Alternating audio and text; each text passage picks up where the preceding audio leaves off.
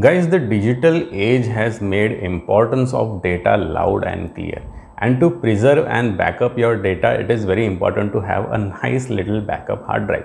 So I went ahead and brought this Seagate 5TB One Touch hard drive from Amazon. If you want to buy this thing, the links are available in the video description or in the first comment. But wait, let's take a look at some of the fine points that I have written on this particular laptop. Then you can decide if you want to buy this particular hard drive or not. Now the first point over here is unboxing, and honestly guys, I don't want to bore you with unboxing because there's nothing special.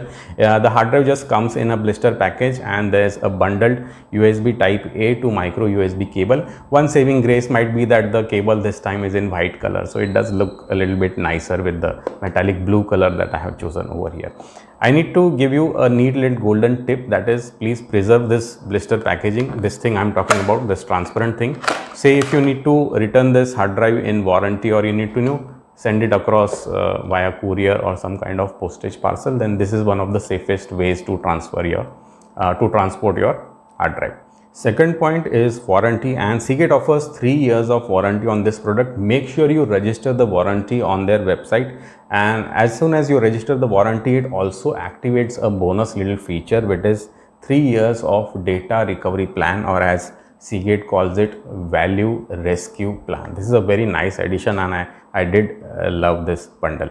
Third point is features. Now this hard drive comes with 256-bit AES hardware encryption, which means that you can use a password to lock down your data. There is a small utility available from Seagate to unlock that hard drive and use it on your laptop or PC. Plus it comes with 4 months of Adobe Creative Cloud photography subscription. Plus there's a MyLeo Create. This is a small photo organizing software which you can use. Plus there is Seagate Toolkit, which allows you to have automatic backups as per your convenience. The fourth point is free space, and I've seen a lot of people complain that, oh, I brought a 5TB hard disk, and what I'm seeing is 4.54 terabytes free. So due to formatting losses and different kind of overheads, there is a bit of you can say loss.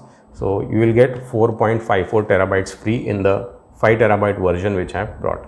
By default, this thing is formatted in exFAT, and I'm not a big fan of exFAT. Again, a story for some another day, but I formatted it with NTFS, and NTFS works very well with Windows platforms. If you want to use this hard drive with Mac or Apple devices, or you can say tablets and mobile phones, then you can keep the exFAT formatting for wider compatibility. Fifth point is, I guess all of you were eagerly waiting for, that is the benchmarks, and you can see the benchmarks on the screen. It provides a read speed of around 159 Mbps, which is very healthy for spinning platters, and the write speed is 117 Mbps. And generally, I find it much faster than my Western Digital 5TB version. Yes, I use both of these hard drives. Western Digital is also a very good option, but whenever I am copying very large folders of 1 or 2 terabytes, Seagate is the one which generally finishes first. Again, if you are curious about this particular Western Digital drive, then a review video is available over here in the I button or in the description. You can go ahead and check that option also.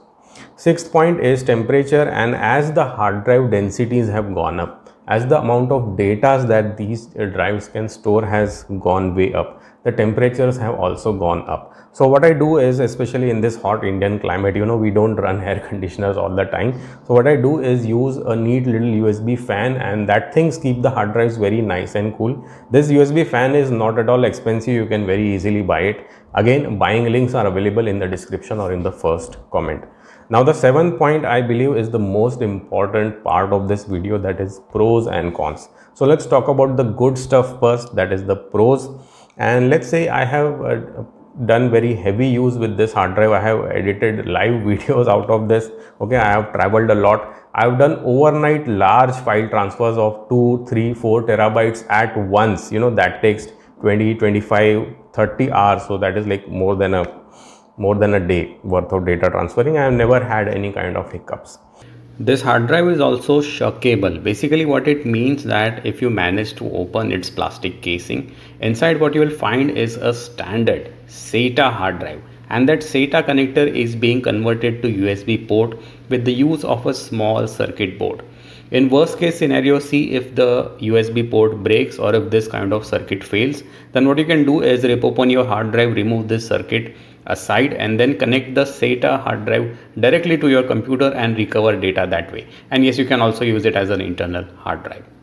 Let's talk about the cons or the shortcomings of this particular hard drive, and honestly there are not many cons, but if I had to nitpick a few cons, then I can say that the LED indicator on this drive is very small. In fact, it's not even visible during the daytime, so there's that one thing. And as all the large hard drives these days, the Seagate 5TB model is based on SMR technology, that is shingled magnetic recording, and that is a story for some other video. What is SMR and why is it inferior to CMR, that is conventional magnetic recording? But there is no use complaining, because in such large data capacity sizes of 3, 4, 5 terabytes, you are going to only find SMR drives in a portable form factor.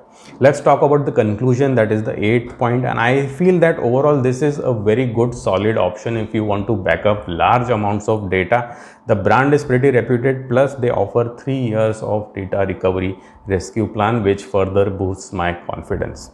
If you want to know more about its competitors, for example the Western Digital drive that we talked about in this video, or in general if you want to learn more about hard drives and solid state drives, there will be a couple of cards popping up over here. You can directly click on them and watch more informative videos like this one. So that's it for this particular video, guys. Take care and have a nice day.